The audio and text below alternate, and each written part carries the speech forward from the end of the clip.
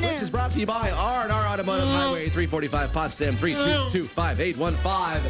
Perhaps her dreams of a law career may be a little bit diminished after hearing about this. You can't handle the truth. Man, I always want to do that. British Columbia law student Tamara Frick got a head start on her legal career because she got involved in a traffic accident, and she sued the drivers of the other vehicle, claiming that she had injuries that left her with chronic pain, diminished ability to enjoy life, never have fun again, and earn a living. You know, she could be. These things. Pain. Well, yeah. But in case you need a really shrewd lawyer, you might want to just look away and not towards Tamara, because she went ahead and posted pictures of her vacation while she was hiking, scuba diving, wakeboarding. Yeah. Totally not enjoying it, though, I bet.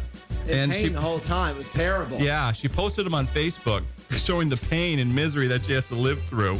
Well, she lost her legal argument that the photos were private and therefore not admissible as evidence. But Your Honor, sir, those pictures are private. They're my property. And it was my stunt double. Yeah. Go away. All right. We have proven time and time again that dumb people do drugs, and here's another story for you. I like this one. Police recently responded to a call about a residential burglary not far from the University of Maryland campus in College Park. There are 2 students who live at this home, and there were 3 masked gunmen. Who is it? Open up, man. Okay. Pizza guy. Okay. Get up here. Give me your money. I got guns. You're a masked man. Oh, I got to do. What's going on? Oh, my God. Here's my money. Okay. Well, then they called the police. Well, come to find out, they were robbed, among other things, their marijuana. So, like the Jews came in with guns and stuff. They stole our Cheetos and our pizza, and they took all our weed. Which is probably on the police report, which of course then led them to tips that, hey, maybe marijuana is being sold here, so these guys are getting busted too.